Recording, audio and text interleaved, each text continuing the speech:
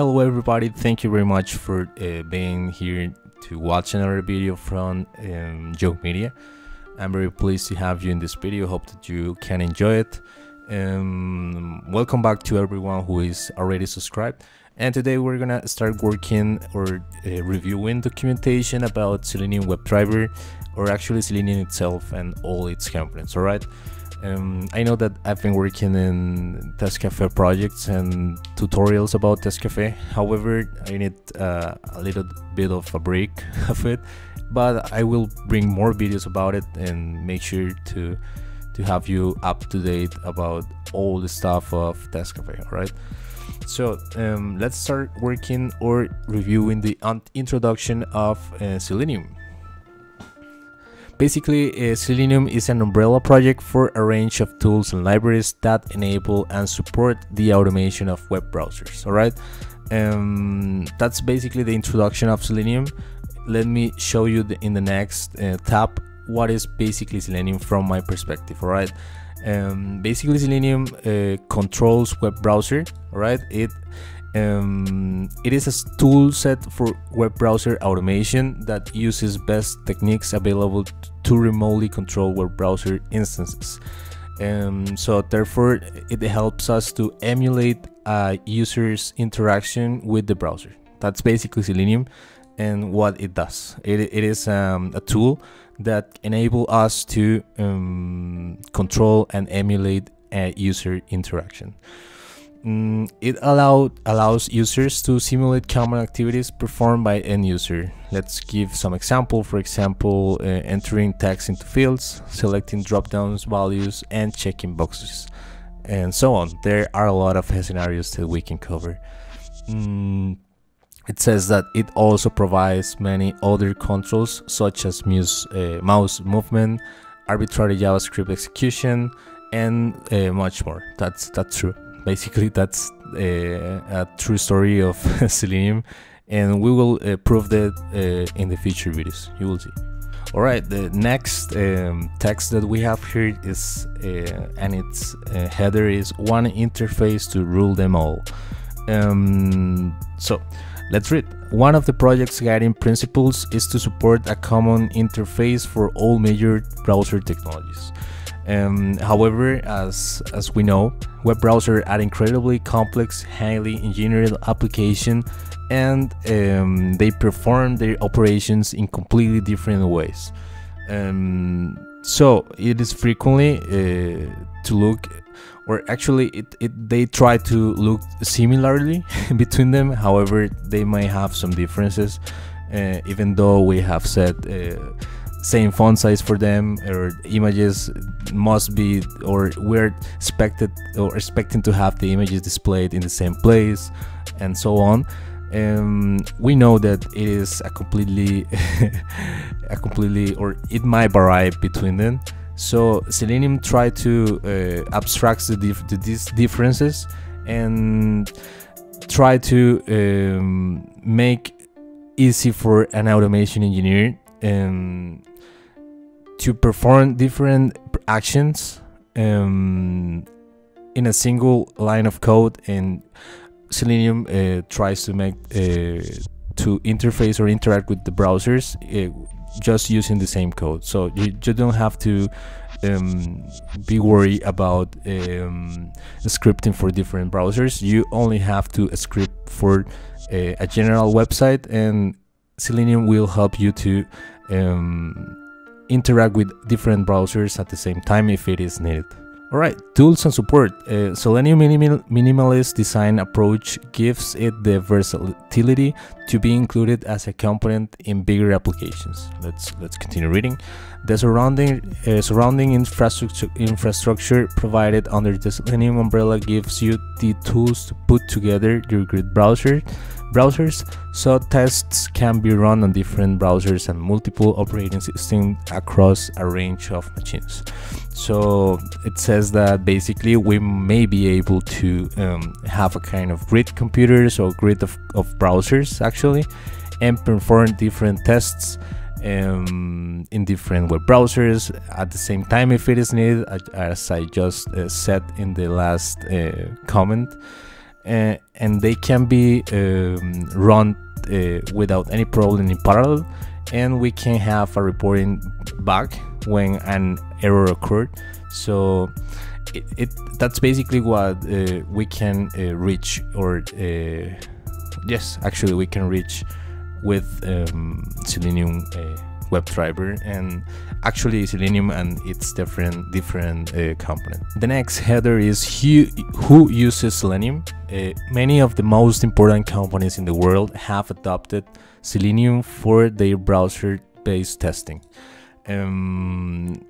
Let's continue reading. As it has grown in popularity, so have its requirements and challenges multiplied. That's actually true. I guess that Selenium has to be updated pretty fast, since we have different changes in technology every single day. So it is a very good challenge for the project, since it is an open source project, and they are actually always looking for generous donations of time, and it has something very interesting, that is they have a lot of volunteers, and they do every day as a job as testers and provide feedback, and Selenium keeps updated every single day, and it is an excellent community. So we can be sure that we have support, and it is actually and continuing updated. Alright, the next tab is it says on test automation. Let's see what we have for this information here. Let's make a resume of it, and let's see what it is important of this.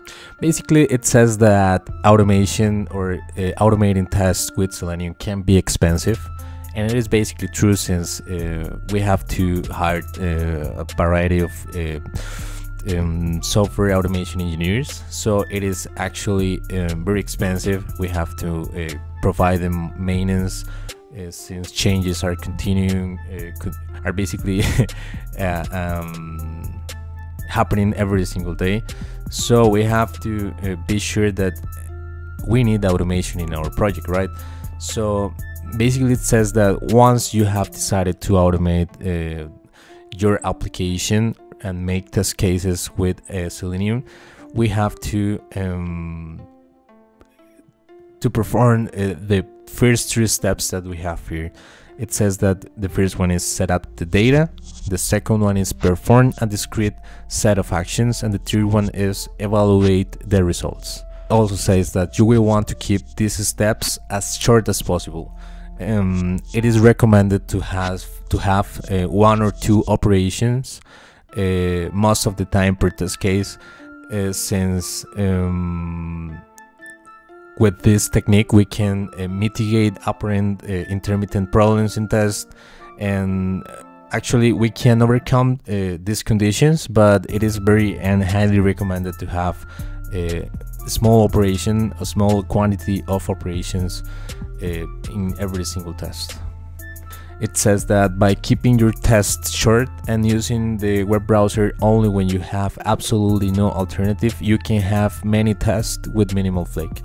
We're trying to avoid errors and have a very stable environment, a stable automation environment. That's the main point of this text here. Actually, there is another one. There is another tab that I might want to see in this video, which is types of testing. These are a range and a variety of testing that we can cover with Selenium. And the first one is acceptance testing, which is done to determine if a feature or a system meets the customer expectation and requirement. This type of testing generally involves the customer cooperation or feedback, being a validation activity that answers the question, are we building the right product? So that's a type of testing that we can done with Selenium. There's that an important note: acceptance testing is a subtype of functional testing, which some people might also refer to. That's good. That's a good note. Next type of testing that we can perform with Selenium is functional testing. What is functional testing? This type of testing is done to determine if a feature or a system functions properly, work without issues. It checks the system at different levels to ensure that all scenarios are covered and the system does what it's supposed to do, right? It is a verification activity that answers the question, are we building the product right?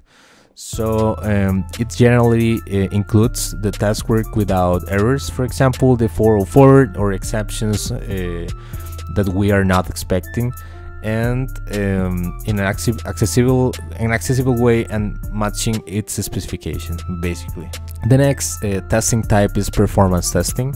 So as its name indicates, performance tests are done to measure how well an application is performing.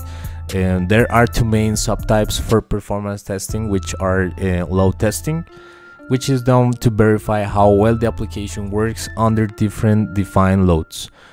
Usually a particular number of users connected at once. For example, it is the main example that we can have for load testing. And the next one is stress testing, which is done to verify how well the application works under stress. For example, how is the behavior when it is working above the maximum supported load. The next one is regression testing, one of the most important ones, I guess. It is what is regression testing? Let's answer that question. This testing is generally done after a change, fix, or feature addition. This type of testing are executed or are made to ensure that the changes hasn't broken any of the existing functionality. Some already executed tests are executed again. The set of re-executed tests can be full or partial and can include several different types depending on the application and development team. I guess that this is one of the most important testing types that we can cover with Selenium, and we will see in the future videos why. It is important to say that we can cover also test-driven development, which is basically an iterative development methodology in which tests drive the design of a feature. We can cover this topic in the future too. It is a very extensive one. Also, we can cover behavior-driven development in the future. Since they are more extensive, I guess we can cover a lot of things talking about this, but it is important to know that we can cover all these kind of types of testing with Selenium WebDriver. So people, thank you very much for watching this video. I guess that we have introduced you into the Selenium WebDriver world. This is a very theoretical introduction, I guess. I know that it is a lot of theory that we're cover or that we can cover in this video, but I try to resume that and give you a quick overview of what is Selenium. And if you want to see more videos about this, if you want to know how Selenium works, how we can install it, please subscribe and make and let me know if you like it in the comments below.